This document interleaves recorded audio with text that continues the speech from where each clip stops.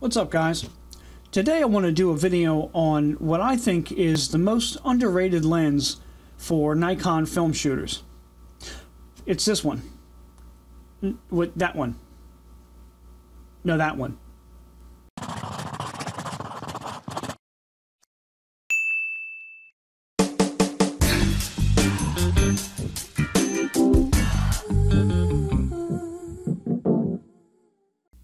So after that flashy intro, spoiler alert, the lens I'm referring to is Nikon's 24-120 AFD. Now, I've nicknamed this thing Mr. Softy because that's pretty much what you get.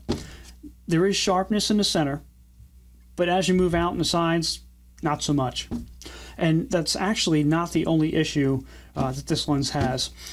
It's not a fairly bright lens or wide aperture. It's 3.5 to 5.6, and it has just loads of distortion in it. But with all of that said, and all of those issues, I don't care.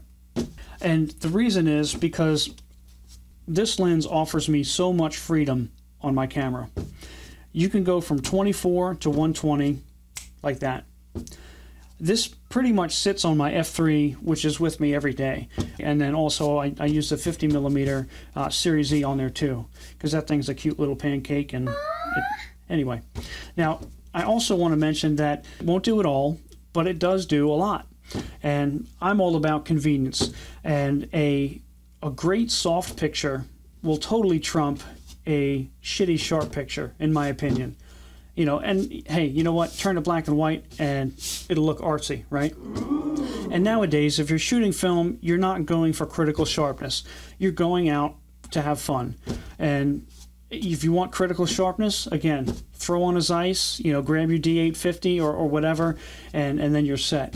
This is all about having options. And when I have a roll of film in, I don't want to waste shots. If I see a cool shot, I have the option. And as far as price is concerned, it's a bargain. On eBay, you can get these things for $100. Mint condition ones may go slightly higher.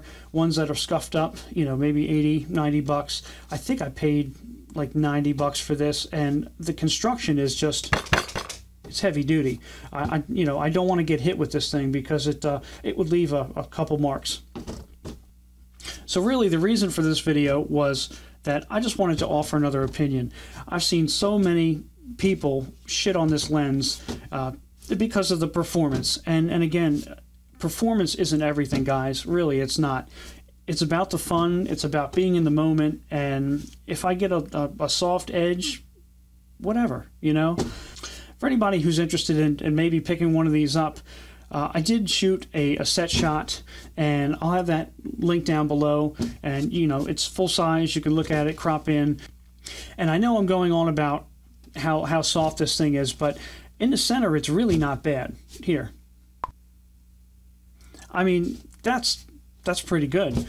So that pretty much wraps it up. There's not too much to say. It's a lens. It takes pictures. It can autofocus.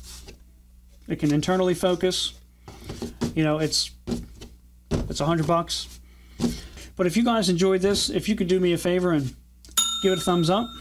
And also every couple days I'll come out with different videos. Some are like this, some are how-to videos, some are camera overviews, all are film related. So if that's your kind of thing, go ahead wherever the button is and subscribe, and we'll catch you later.